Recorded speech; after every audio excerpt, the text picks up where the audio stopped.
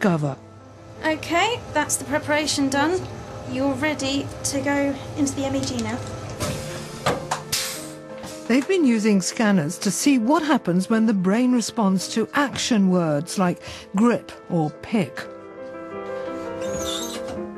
To find out more about their work, I went to the lab in Cambridge, where I became the subject of their next experiment. The Cambridge team uses a scanning technology called magnetoencephalography, or MEG. It records magnetic fields produced by electrical activity in the brain. I'm now inside, effectively, or my head is inside a brain imaging machine, which is going to take readings of what my brain is doing while I look at words, and in particular, the sort of words which relate to actions. Rita, are you comfortable in your seat? Hello, yes, I'm very comfortable, thank you. Okay, then we are ready to start the experiment. Remember not to move and not to blink too frequently. Okay, I'll try. So there we go. An MEG scanner gives a more complete picture of brain activity than an EEG machine, the device used by Phil Davis. It's a little like a movie compared to a series of snapshots. So when I read these action words, the Cambridge team can see precisely which regions of the brain fire up and in what order.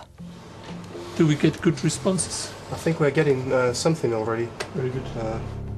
After a claustrophobic hour inside the scanner, I was more than happy to be released and to find out how brains respond to words. So can you talk us through what activation do you see in the brain when it's processing language? The question was which brain areas become active and in which order they become active. And what we can see is first the temporal cortex activation, and then it moves to the front. And the frontal cortex is, so to speak, the action brain.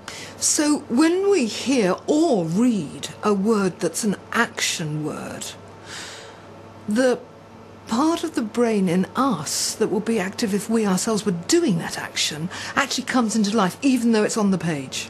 This is indeed the suggestion. It is very similar to this concept of mirror neurons. If we use a word like to pick or to grasp, then this obviously relates to a hand action. There are also words related to foot and leg actions like to kick.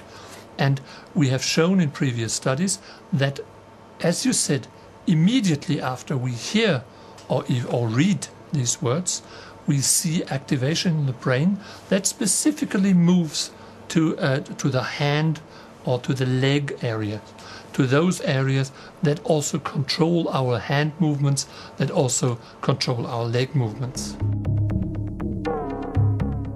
Of course, the Cambridge work is just a beginning. Like Phil Davis, they've only looked at single words. But it does suggest that mirror neurons might explain some of the most powerful and mysterious effects of reading a book like Wuthering Heights. Let me in! No! Oh, for God's sake, get away! Let me in! As we turn the page to this climactic moment, Emily Bronte's language is not just comprehended, but experienced. Our brains respond to her words as though we were feeling and acting those things ourselves. What the devil's going on? The reader becomes the book, and the book becomes the reader. Of course, we don't have to read books to experience empathy. Our ancestors had for tens of thousands of years no written language, but for them, empathy was an essential survival tool.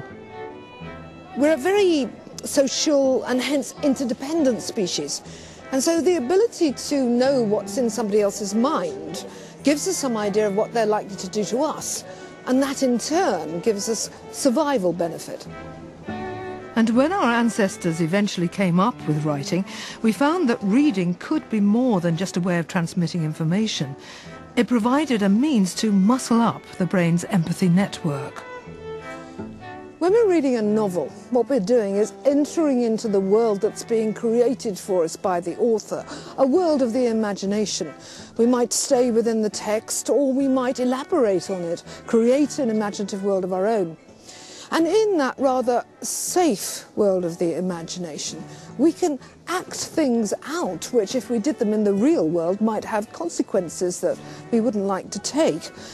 In other words, reading gives us a rehearsal stage as big as the world. The power of reading to create empathy is even being used to heal troubled minds.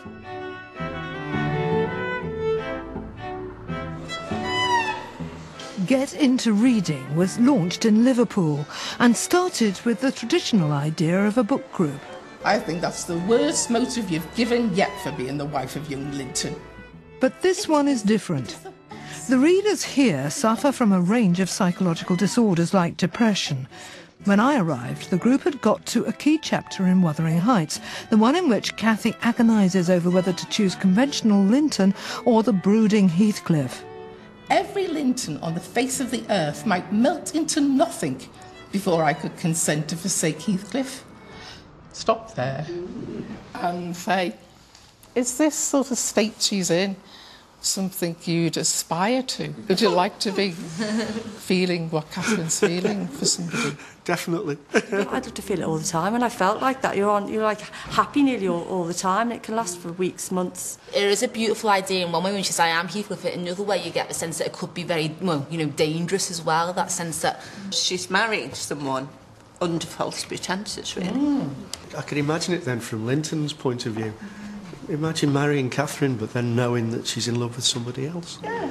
Oh, and he will. And he will find out. I think deep down she should be with Heathcliff, isn't she? Is he the one where she's sexually attracted to? So, yes. And the passion? Yeah. Yeah, well, that's who she should go for.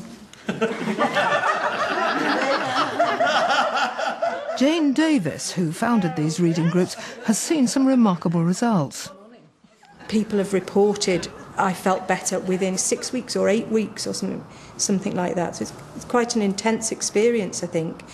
And it's very liberating. I mean, I think for people who haven't read for a long time or perhaps have never been readers, it's incredibly liberating to suddenly discover this world of strong language that's about things you know about.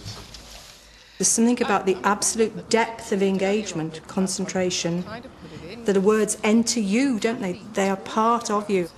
Once you've got the willingness to engage with text, then I think the brain is being asked to do something more than simply absorb, picture, use imagination. It's a very active process. Is there anybody here who has found that books have helped them in controlling mood disorders, depression particularly, anything like that? Would you mind talking about it? I've had a number of strokes, and part of it then has led to, I think it's led to depression and very strong suicidal thoughts. And this time last year when I'd had a stroke, I came back to the group. I found that it's books and poems, it's words. It's just fantastic, it sends you into a completely different area. I think if you suffer depression, it can be very, very low.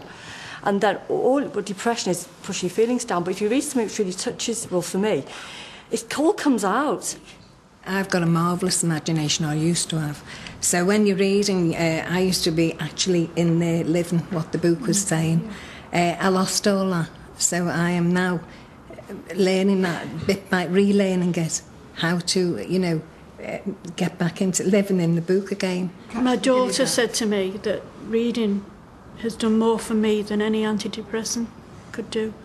She's seen the change. These readers don't need to think about the science that explains the way books can retune the mind. They just know that it works for them. We too may not be aware of our neural circuits changing as we read. But they do, whenever we live out the drama of a story inside our heads and think thoughts and feel feelings that originated in another mind.